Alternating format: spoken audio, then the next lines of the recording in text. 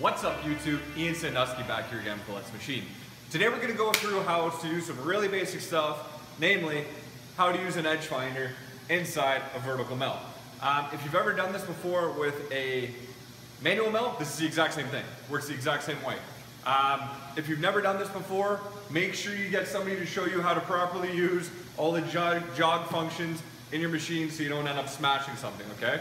Make sure also, if you've never done this before, you probably want to do this with somebody who knows what they're doing, supervising you, just for the first time, okay? Let's go grab an edge finder, let's take a look at this.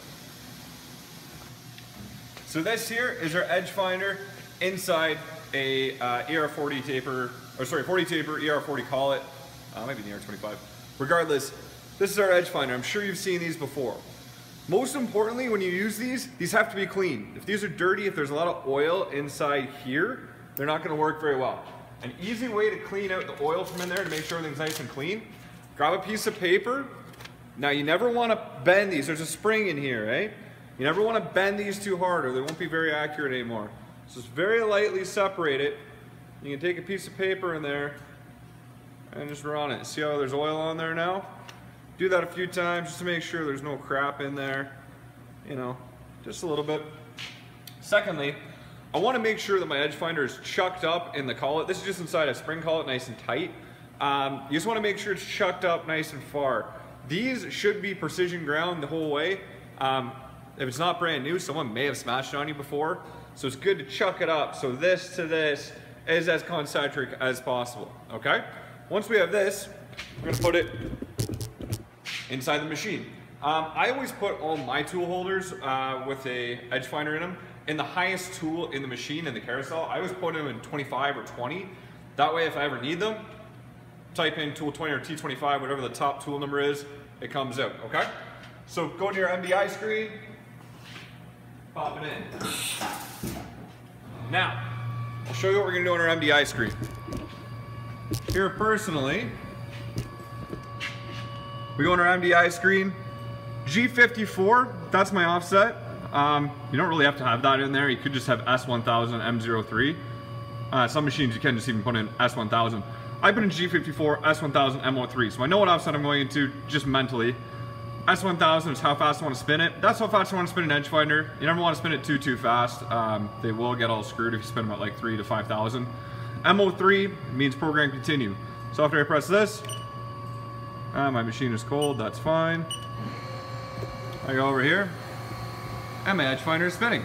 So now, all I'm gonna do is I want my zero to be the edge of this jaw and the edge of my stop.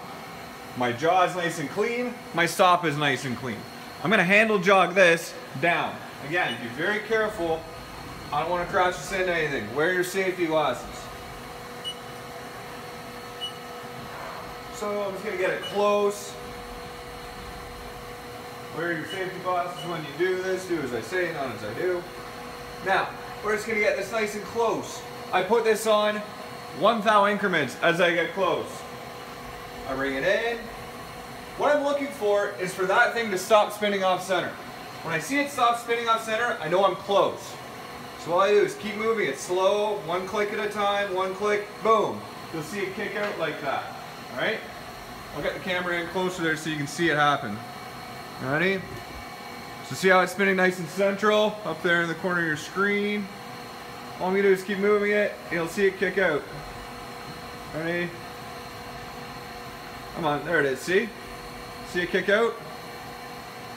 Once it kicks out like that, I know that I am at the edge of the part. So all I'm gonna do is jog this up. I know I'm at the edge. This edge finder has a 200 thou tip. So I want to move it over half the diameter of that tip. Because right now, the edge of this is perfectly on there. I want to be on the center of it, right? So I want my spindle positioned completely over that jaw. So let's get move it over that direction. I'll show you how I do that. So I know where I am here, right?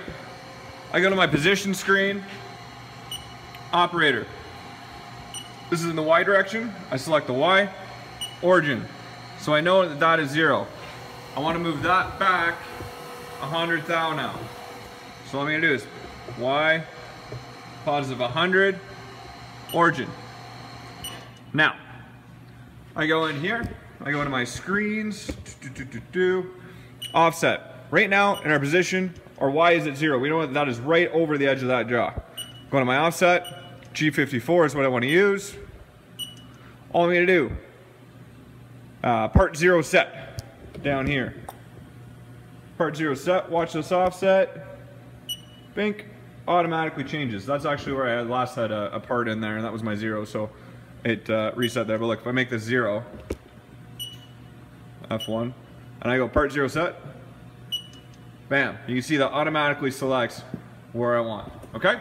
Really easy. Again, make sure you're always really careful that I'm moving on just 1 thou increments, not 100 thou increments, okay? So that now is perfectly over the edge of this jaw, all right? So there you have it, guys. There's a quick and easy way on how to set a 0 using an edge finder inside a vertical melt. You know, if you want, what you can do is you can pick up one side of something, raise it up, pick up the other side of something, divide it in 2, bingo, you're right in the middle. Now you know the middle of your part. You can pick up the edges of things. There's a lot of different ways to set your zeros. You can scribe it on and just align it, you know, for some really rough jobs. Whatever works. This is how to do it with an edge finder, and then how to put it in your offset screen, okay? If you have any questions, make sure you can always email me or leave them in the comments below. Make sure you like and subscribe if you like this video. Thank you very much for hanging out with me, guys. You take care.